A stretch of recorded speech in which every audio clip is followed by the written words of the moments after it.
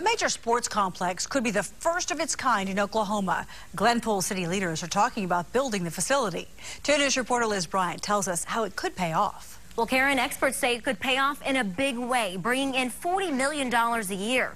Now, this proposed sports complex would sit on 30 acres. That's bigger than this Yankee Stadium, which sits on 24 acres.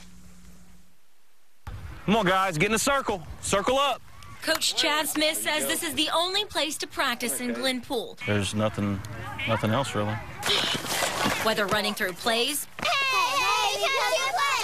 or running through cheers, Smith says they have to get creative on where to take the field with a lack of city-owned fields. I've been saying it for years, especially since they took away the baseball fields and all that and made them soccer fields. Here's what the proposed complex looks like. 6 baseball fields, a batting cage, sand volleyball court, a multi-purpose arena, and 2 restaurants. These types of fields are a great way to bring people into town. Glenpool's assistant city manager says there's already a hotel looking to go next door. Glenpool doesn't really have another entertainment type of complex right now where people can go out and enjoy a night with their family.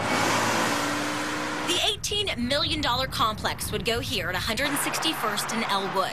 City officials say they'd pay for it with $1.2 million left over from Vision 2025 and $6.8 million from Vision 2. That's if it's passed. This allows the city to make payments until the complex starts profiting, which they say would happen in 3 years.